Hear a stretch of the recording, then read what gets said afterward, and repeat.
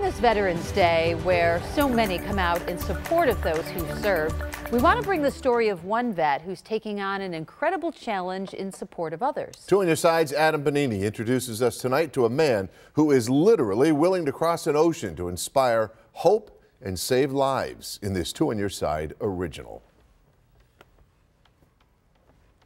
Let's make sure we're staying in time. Sound 24. This is a story about service, about survival, and about a mission. Meet Tech Sergeant Chad Miller of Clarence. He spends much of his time on a rowing machine these days, preparing for the trip and the challenge of a lifetime. What possesses a person to want to row across the Atlantic Ocean? There's the unknown. They've overcome, they found that the body can push past the mind. He's pushing his body as he gets ready for the Atlantic Challenge, rowing for the Fight or Die team, 4 men in a specially equipped 20-foot self-sustained boat in a race against others across the Atlantic. For me in this row, it's a little bit of focus on everything that I've been through, everything that people on my team have been through and people before me have been through. What Chad Miller has been through, a veteran of 5 tours, 3 in Iraq, 1 in Afghanistan, and another in the Persian Gulf as part of the Air Force Security Unit Scorpion 1-5, a gunner protecting convoys. You always had the factor of not knowing. The minute you left the base, you knew that it was a whole different ballgame. He's seen action, and in 2009, reached an absolute mental and emotional low.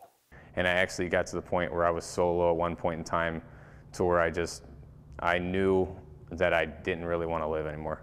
And walked outside and was planning on calling it a day and calling it for good.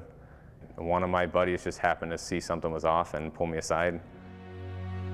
It was a life-saving conversation, one that Chad Miller now says inspires him to help veterans deal not only with the challenges of combat, but also the challenge of coming home. You get out and there's not a whole lot when it comes to, you separate, you kind of lose all that family that you had. You get back to your hometown, it doesn't feel like home anymore. And then you find yourself looking for a sense of purpose. And so Chad says this row gives him a sense of purpose. It will raise money to help support veterans making that transition, to raise awareness about the issue of veteran suicide, and to show others, he says, that there is a way forward. But I know that by doing this, it's going to spread so fast to show people, hey, this is where you're at, this is where I was at, this is where I'm at now. I had a day where I didn't want to be here anymore. I didn't know what I was worth to anybody.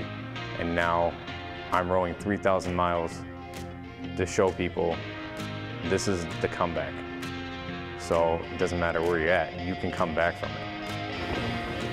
For now, it's about preparation for a race that doesn't start until next December. But Chad Miller says he's already doing his best to lead the way. In Buffalo, Adam Benini, Channel 2 Sports. Oh, what an incredible story. Yeah, absolutely amazing. And again, the race is in December of 2022. It starts in the Canary Islands off the coast of Spain and it ends in Antigua. Now that is roughly 3,000 miles and it can take anywhere from 35 all the way upwards, we're told, of 60 days. The teams and the boats are completely self-sustained.